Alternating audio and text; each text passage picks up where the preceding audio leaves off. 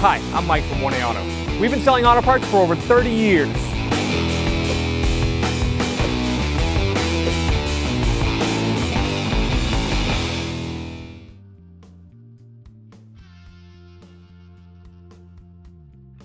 We're going to start by removing these 4 T25 bolts here and at the end.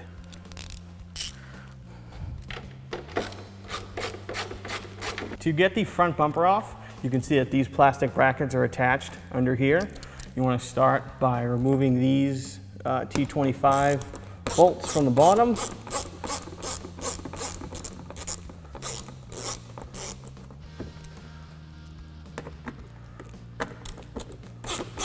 And next, we're going to remove the T25 bolts that are located inside the fender well here. And there's also one way down here, a third one at the bottom here.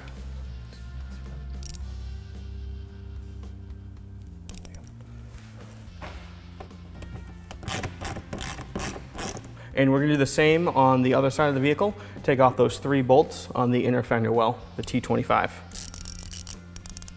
Depending on which model you have, you may have these bumpers on your fender that go over the seam. If you need to take off your front bumper, you are going to want to peel this back. It is double-sided taped on there, and if you intend on keeping it, you may or may not have to apply more double-sided tape to this to get it to stick back. You can just let it hang here until you're ready to reapply. There is also a bolt facing down right here that you're going to have to get. It is a T25 as well. When you need to remove the front bumper itself, there is a guide along the back of this bumper. So you're going to want to apply some pressure forward to get it out of the guide, and then it's all going to come straight out. To finish removing the front bumper after you get the side guides out, you're going to want to pull forward. You may need a second person to assist in evenly pushing the front bumper out. Still clipped in.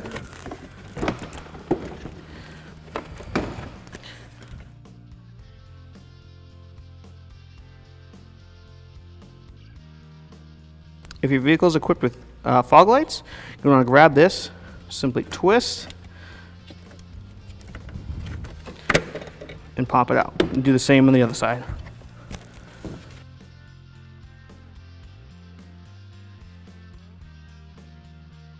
When you're removing this front bumper, there are a lot of clips on the inside directly in the center.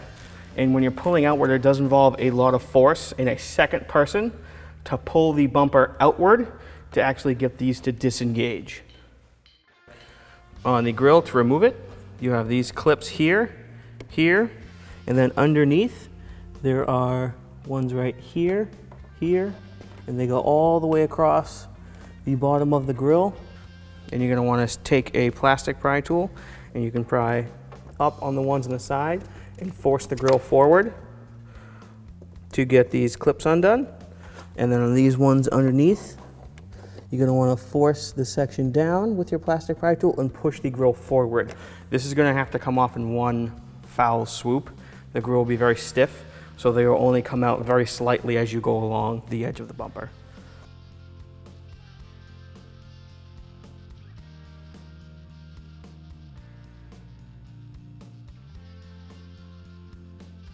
When putting the grill back onto the bumper, you need to align the bottom clips with the male clips on the top of the bumper, and you're going to want to apply pressure forward until it snaps into place.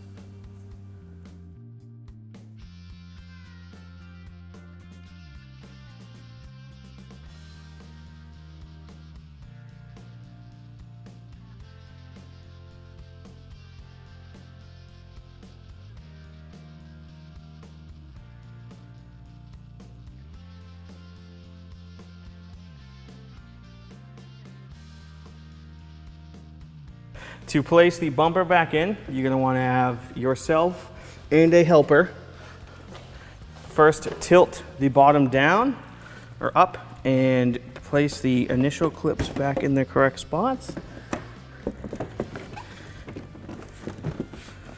You can leave the side off under the fender. You can leave it completely off. We just need to clip in the middle. When your bumper is still lightly connected by the center and the side is still disconnected, you're going to take your fog light bulb, place it in here, and twist it back into its locked position. Just like that, and you do the same for the other side. To place the bumper back onto the brackets, which have clips all along the top, making sure it's aligned underneath the headlight. Press it back into place. There we go.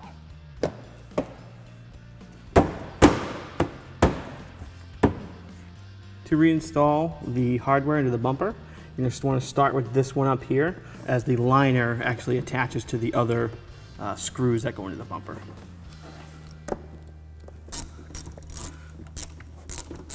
To attach the liner back to the bumper, there's 3 screws. There's one here, and then one on the inside right down here. If you can see that, right there. Same situation for the hardware on the other side. There's the one up here that you're going to want to get before the skirt, and then to put the liner back in, you're going to want to fold this over and then put your 3 T25 bolts back into place. To reconnect the shield back up to the car, you want to make sure first when you put the bumper on that these actually slide over the skid plate and these lock into place right here and here. You want to take your hardware and just starting from one side, screw the bumper back into place.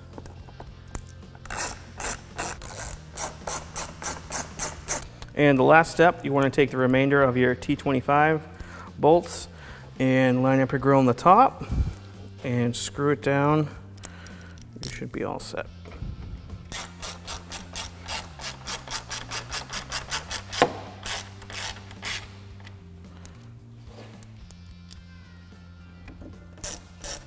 Thanks for watching. Visit us at oneauto.com for quality auto parts, fast and free shipping, and the best customer service in the industry.